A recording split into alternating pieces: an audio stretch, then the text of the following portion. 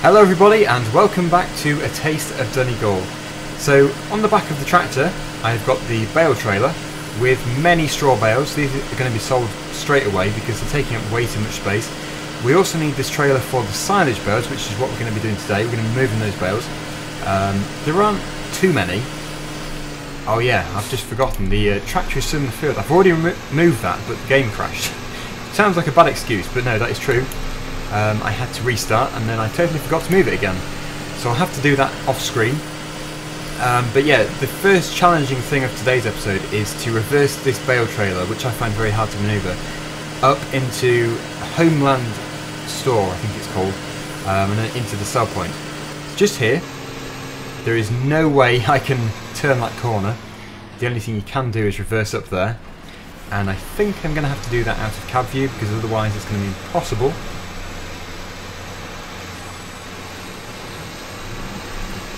So yeah, I might crash, bear with me.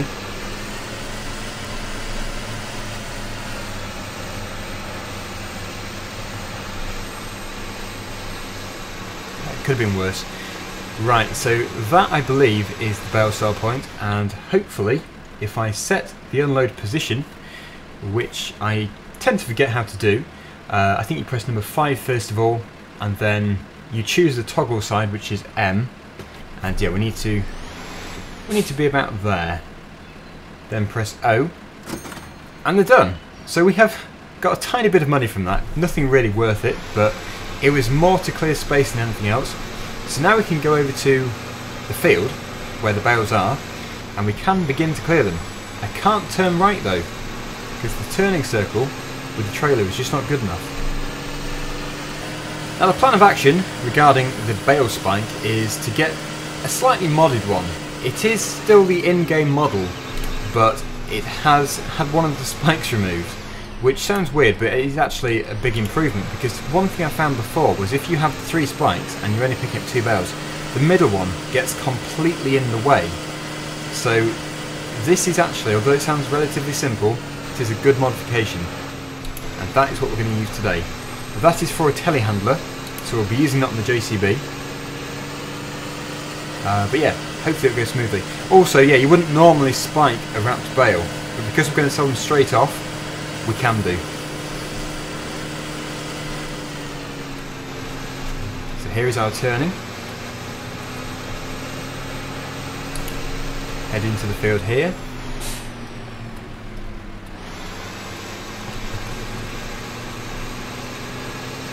And then we'll move the tractor and bring the telehandler to the field. I would say about here is a good place for the trailer. The trailer is much bigger than anything we actually need to use, but I don't really have anything else, so it's the most suitable thing we have. Anyway, yeah, see you in 1 second. The trailer is moved and out of the way. This is the JCB, and as you can see, this is the standard bale spike. Essentially, it looks exactly the same. It might be slightly wider, not too sure, but this spike in the middle will have gone. And yes, this should really be a big improvement. I'm actually surprised to see that. It's the first time I've noticed that decibel label on there. 107 decibels. That sounds incredibly noisy for one of these. Maybe that is measuring it with the bucket on, banging about, not too sure. But yeah, it sounds quite noisy. Anyway, yeah, we need to drop off the bale spike. We'll put it here.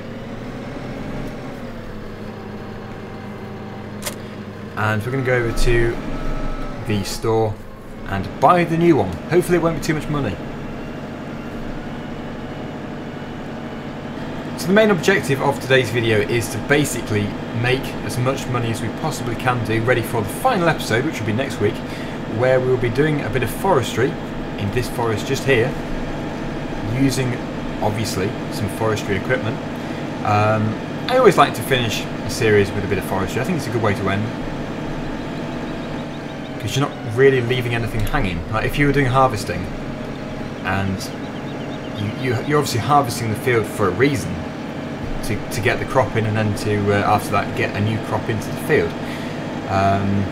But yeah, it feels like you're sort of stopping in the middle of a series if you do that. I think with forestry, because it's another job, it feels like a good conclusion, if you get what I mean.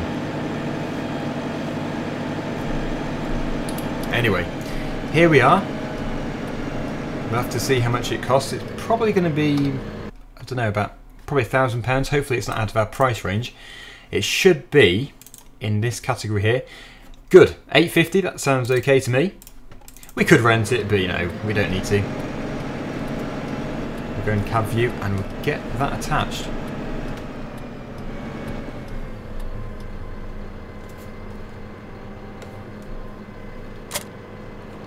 Okay, so over to Fruktor-Manuel, which is our field we did the mowing in. And we'll begin to do a bit of stacking. Hopefully I'll be able to do this okay. Some days I'm not too bad at stacking bales. Other days you just don't want to see the video. It would be terrible. So hopefully today I'll be half decent. Obviously there are quite a lot of really professional looking bale stacking players on Farming Simulator, but I'm not one of them. Now, because we've only got one job to do today, I don't know how long this video is going to be. Hopefully it's going to be the usual length, but I guess there is the potential for it to be a bit shorter than normal. So I apologise if it is, but obviously if it's the same length, then that's great. I just can't really predict how long a job is going to take. Obviously if I did this in real time and showed the whole process of stacking, the video would be about 2 hours long. But I like to cut it down a bit, make it a bit more enjoyable to watch. Right, so some of this is going to be done from out of cab view, possibly even all of it, because I think it will be easier for me.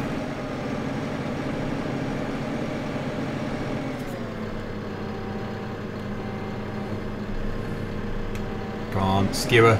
Oh, I know, the hedge is in the way, the collision. So what I've done is I have just realigned it. It should make it easier to pick it up.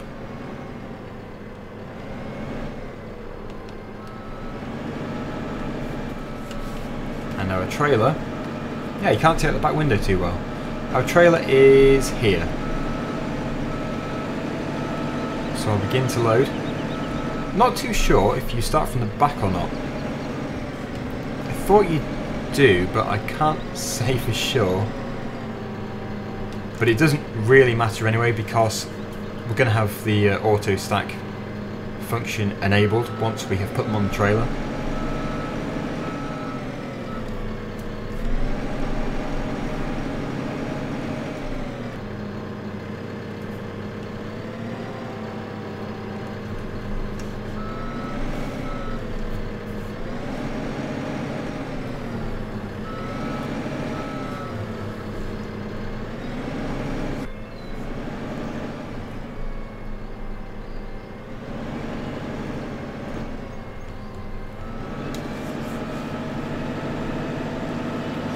I should be able to push these two and level it off a bit.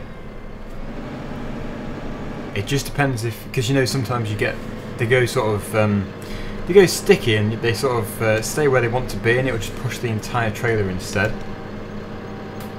But it seems that today that is not the case. That one almost went off.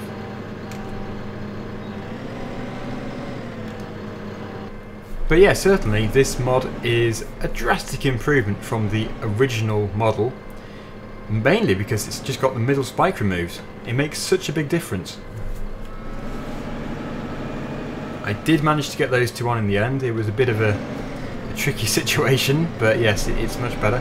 One thing I've also noticed, if you put four-wheel drive on, it does make the whole process of stacking onto the trailer a lot easier. Because if you don't put that on, the wheels just tend to slip, and if you adjust the boom so that they don't slip, you tend to pull the bales off. So it is a lot better.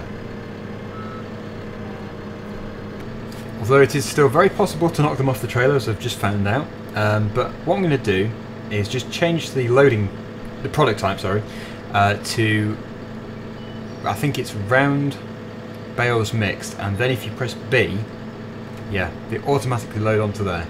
I then tend to detach them again, but only onto the trailer. So if I do that but only keep them on the trailer by pressing M, it then looks a bit more realistic because you obviously only strap them on at the end. So yeah, although yeah, that is cheating, I have to say. It makes the whole process a lot easier for me because I am terrible. I did warn you. That's why I don't really do too much work with bales, and when I do, I tend to use an auto stacker.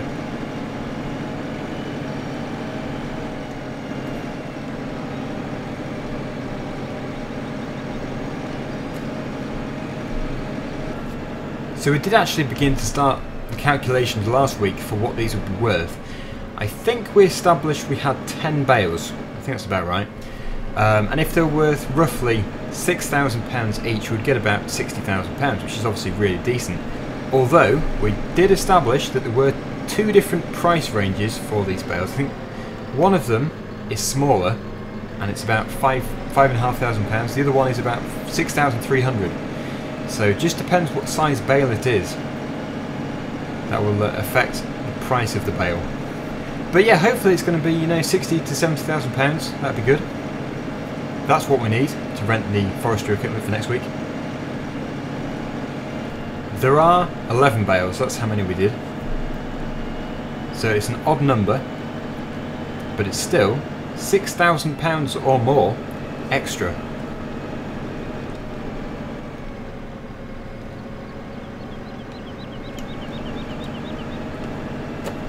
So once this one is on the trailer, we can strap it all up and we'll be able to do the same manoeuvre into the bale sell point. Apparently, if you take these to the biogas plant or the BGA, they are considerably more expensive. I just don't know if it's worth it because the price of them already is unrealistic. So to get even more for them might seem a bit wrong.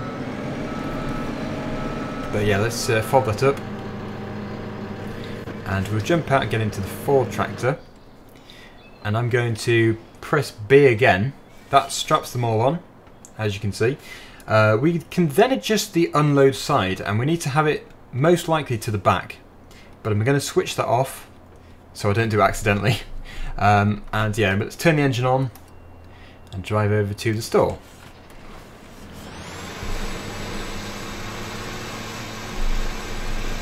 So you've probably noticed this is a bit of a finishing off episode where we just try and get as much money back as we can. We actually have a lot of bales still in storage, but they kind of need to stay there. What did I hit? I'm guessing that was a collision which was sticking out from the hedge. Yeah, they still need to be there because obviously the farm is going to continue even if we're not doing a series on it. And they're still going to need their feed. The animals on here.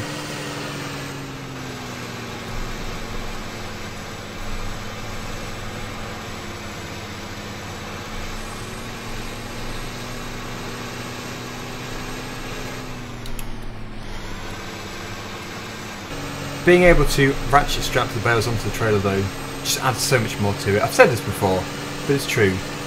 Because if you don't have like a modded trailer, you have to just rely on the physics of the game.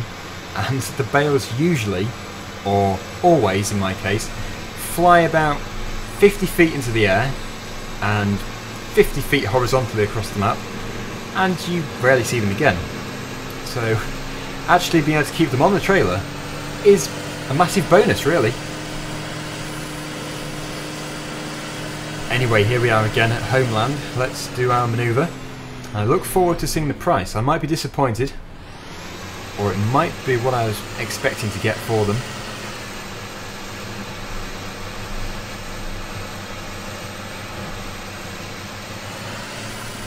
Yeah, also at Homeland we've got the water fill point, diesel refill. I think that is the grain sell point. There is the straw sell point and something else just there. Possibly the milk. Down the side there. Oh no, it's the wool. Yeah, see, this is the place to be. Right, are you ready? Let's see how much money we're going to get for these. I need to make sure they don't spawn behind the shed. That would be very wasteful. Right, it should be at least £60,000 if things are going well. I'm a bit disappointed, I have to say. £169. Well, that was an anticlimax, it has to be said. I can't help but get the feeling that I did something seriously wrong there. Really? £169? I think someone's fixed the price for the silage bales. We've got the realistic price for them. Oh well. We've still got loads of silage in storage, so we can just go and sell all that in the BGA. But yes, that is fairly disappointing. I'll tell you what, between this episode and next week, what I'll do is I'll get the JCB, I'll sell everything we have in the silage pit, and that should be about £100,000 to £150,000. We'll totally empty it, and then we'll have loads of money next week for buying or renting the forestry equipment. But yeah, that is amazing. I'm surprised no one pointed that out to me when I was doing this before, but maybe it's just me. Who knows? Anyway, thank you for watching the video, and I apologise for that very disappointing ending. But until next week, thanks for watching, and I'll see you again soon. Bye for now.